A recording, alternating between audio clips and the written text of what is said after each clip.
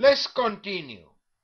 Now, with Vitaran HC calculations, we will be able to observe the appropriated ions for plants as supplied by the three different waters in our example.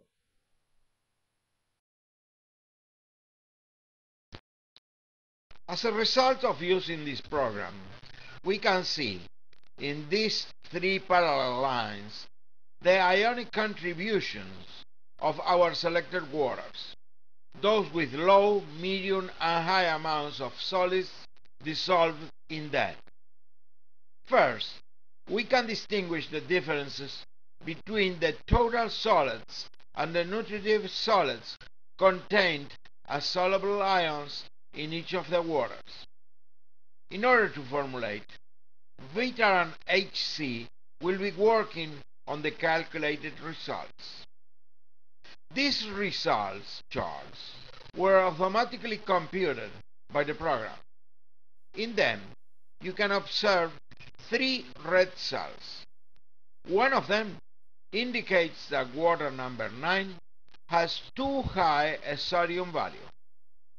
The other two show that water number 18 is still worth in its sodium content and also contains too much chloride.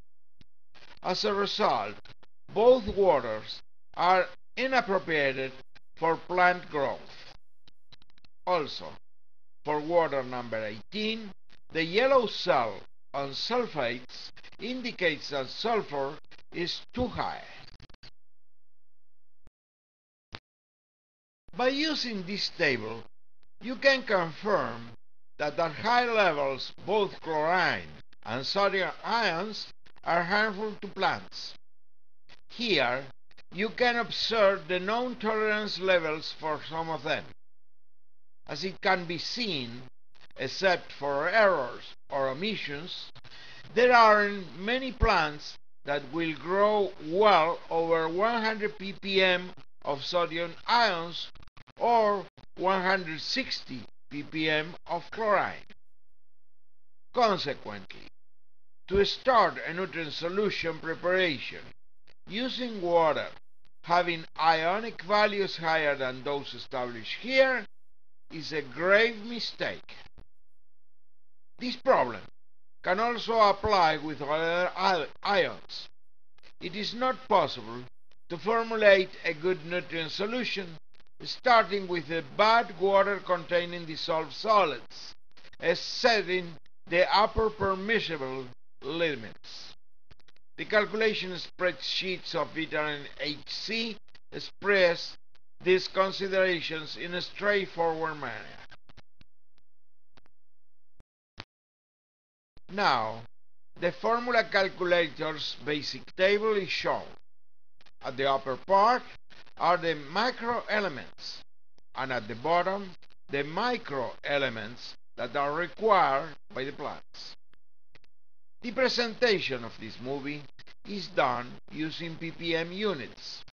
However, Vitaran HC allows you to select the calculations in millimoles per liter.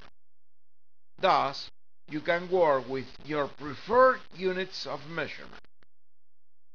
Maximum and minimum lines of ionic values indicate the ranges where most of the recognized hydroponic researchers working in their formulas.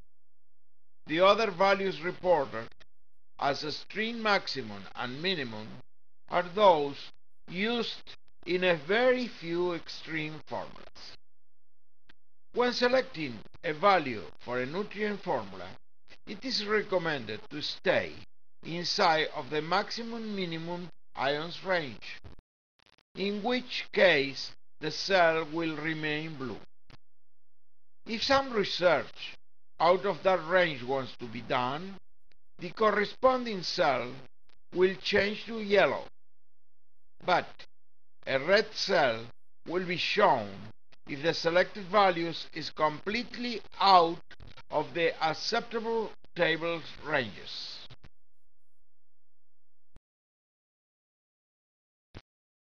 Here, I have selected figures for each ion, all of them inside the limiting ranges maximum minimum. In other words, I designed the nutrient formula I want to get for my plants to be inside those limits, meaning that the formula is correct.